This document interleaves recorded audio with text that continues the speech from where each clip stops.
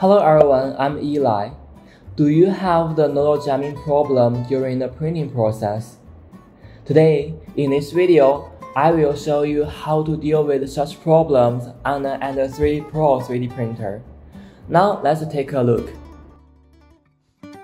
Cleaning out a jammed nozzle.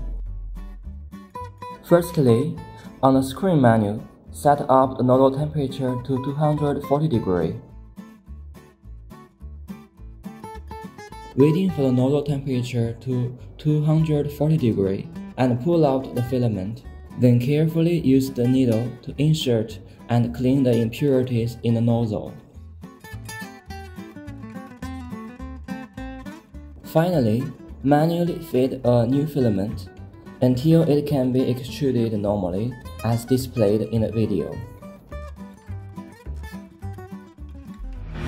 Replacing a nozzle. Firstly, heat up the nozzle temperature to 240 degrees, then pull out the filament. Secondly, remove the two screws on the fan cover. Then use a scissor to remove the silicone cover.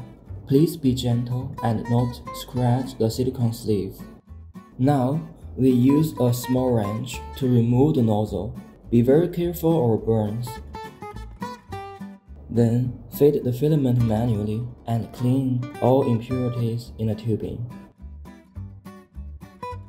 Next, replace a new nozzle and use the same wrench to tighten it.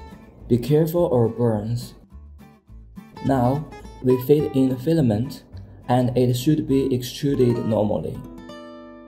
Wait for the nozzle to cool down completely, then gently put the silicone sleeve back. Finally, we install the fan cover and tighten the screws. Cleaning up the throat and tube. Firstly, like before, we have to heat up the nozzle temperature to 240 degrees and then pull out the filament. Also, we have to remove the two screws on the fan cover. Next, we use a small wrench to remove the nozzle. Be careful or burns. Here, we use a plier to cut off the zip tie on the tube.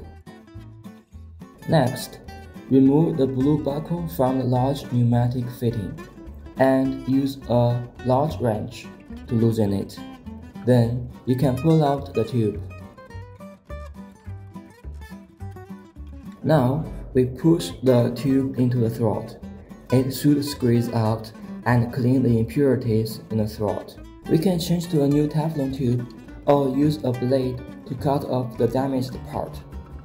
Remember, the cutting face must be flat. Now, we can put back the nozzle and tighten it.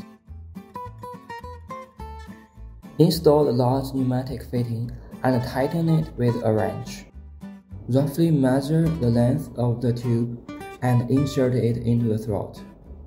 The tube must be pushed down to the bottom to prevent any leakage during the printing process.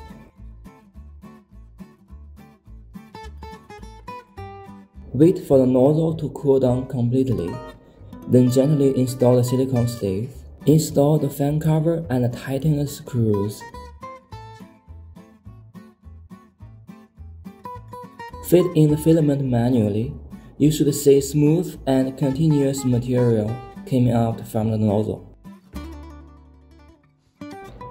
Okay guys, after watching our video, you will find it's very easy to clean out the jammed nozzle.